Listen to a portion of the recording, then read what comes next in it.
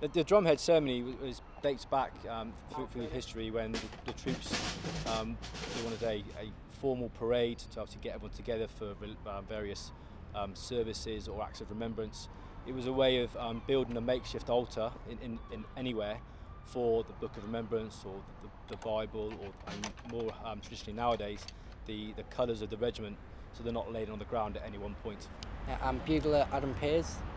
Pass out of training on Saturday the 8th of August and join Portsmouth Band that week and do my first major gig with them at the VJ commemorations on Saturday the 15th of August. It's a commemorative service for the 70th anniversary of VJ Day, remembering all those that fought out in the Pacific and the end of the Second World War. I'm quite nervous but also quite proud to be part of something so major in front of the royal family, something I've never done before, something different.